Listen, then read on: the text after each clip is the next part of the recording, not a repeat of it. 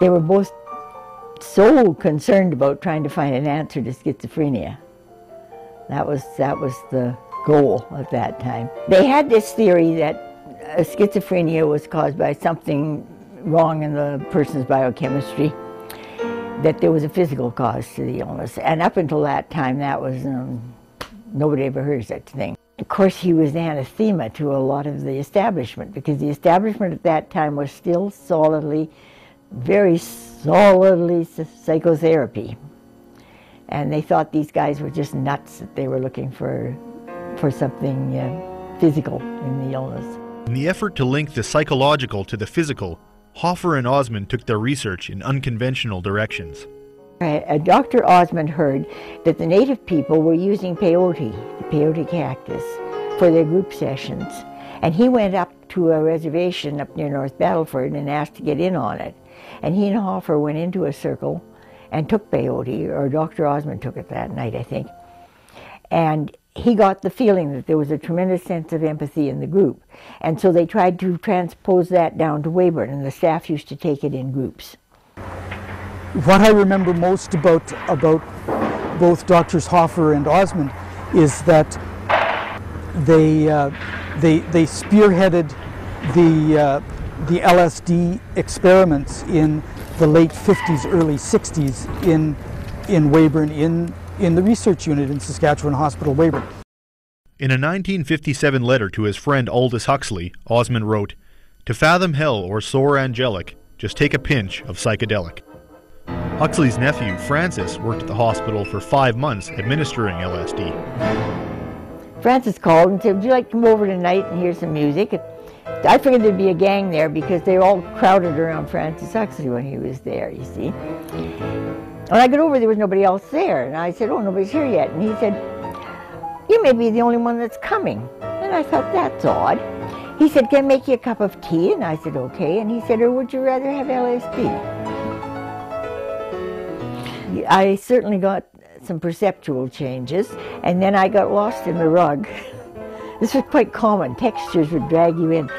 And then I got having emotional disturbances. I started feeling used. I started thinking of all the people that asked me for favors, and I was getting almost paranoid. And I think at one time I went off the couch, I had my head on the couch, and I was in a real despair. And I remember hearing Francis say, "Get up."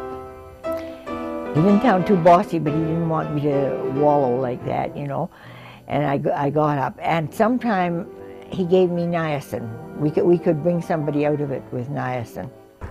If I remember correctly, the original intent for the LSD experiments was to assist people that had substance abuse or addictions problems. LSD was administered in a controlled setting. The sitter, a sober observer, was assigned to care for those undergoing the drug's effects. I had a reputation as a good sitter, and they thought it was because I had good concentration. I had a pretty long attention span, but I think it had something to do with the fact that I had been there enough that I kind of knew what they were going through. I think it did. I think it did increase empathy. Osmond himself, I think, took it too often, because he didn't think you should try anything on anybody else unless you tried it on yourself first, And he did some crazy things. Hoffer would never have dreamt of doing some of these things. Like one day he took it with his dogs. No other people around, just him and his dogs under LSD. I didn't tell that story. It's a good thing he didn't walk into the river or something. The hospital is loomed on the edge of Weyburn for living memory. Despite its vital link to the city and its economy, those who live there must cope with the stigma attached to mental illness. I got two sisters, but I'm not. We don't watch with me because I was at the hospital. They don't want people to know that you're from there. They never let on. Even when I went to my mother's funeral, I went there to see the body, and the funeral home didn't think it was right for me to see this lady's body because I'm not on the list, and I'm the son. Oh, the stigma was tremendous. I remember when I was discharged, the several people were being discharged at the same time, and in our discussion group, they talked about what we would have to face. And I remember they said, you guys are ambassadors. You got to get out there and change the view, you know.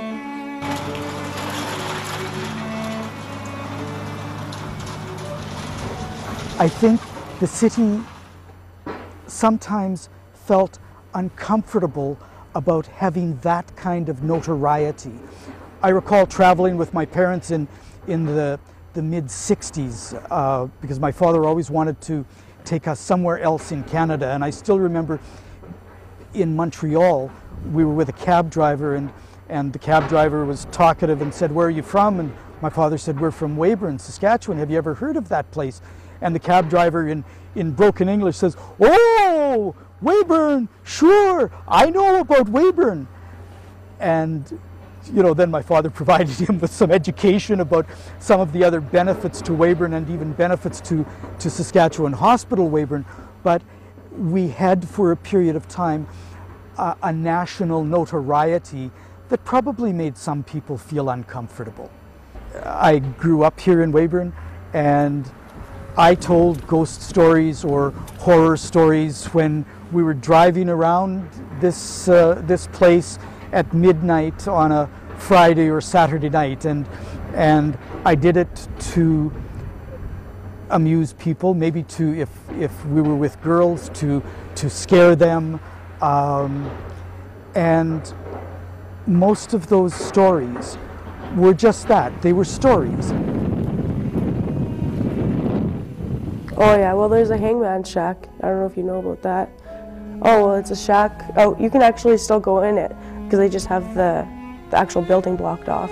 But you go into like the tree area part, and there's a shack and there's a beam, and that's actually where they used to hang.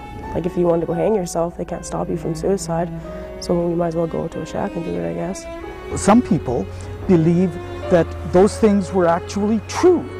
That people killed other people here, and there were all sorts of horrible and gruesome things that happened within the facility. And those are simply urban myths.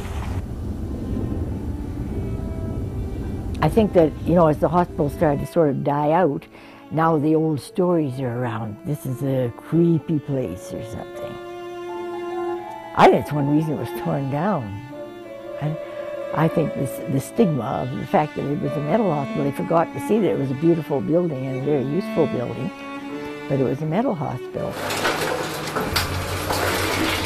There have been a number of groups over the past at least 10 years who wanted to save what has recently become known as Souris Valley.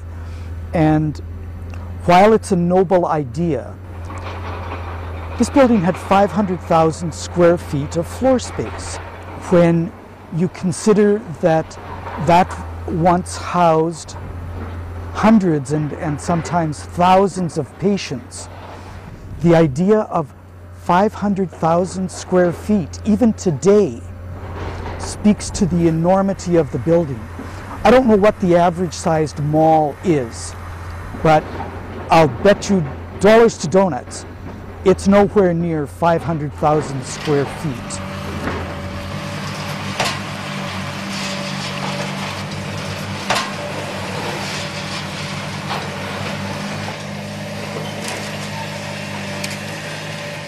I wasn't able to view the building prior to them turning the heat off, but once you've turned the heat off and it's gone through a winter like you have here, it's almost impossible because the pipes burst, you get moisture, and even in the spring this year, some of the floors began to heave and separate where the building connects, where the wings connect to the main structure.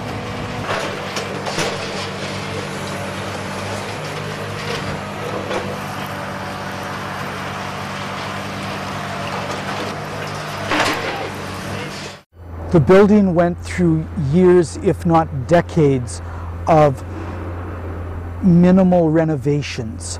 And by that I mean, if the roof leaked, it was patched. But the entire roof needed to be replaced. It was too big a building with too few people using it to make it worthwhile to maintain or to keep. The demolition is underway and the hospital's fate is sealed. The building has become a victim of the institution's success. Saskatchewan, again, can be proud of the legacy that the hospital left with the research. In going through all our different papers, it's amazing how the Weyburn Hospital ended up in so many international medical journals with the studies they had done. So I think on quite a few different levels, it's leaving a legacy. What I hope is remembered is that over those multiple decades, the building is remembered as a place where people were housed, but where people were helped.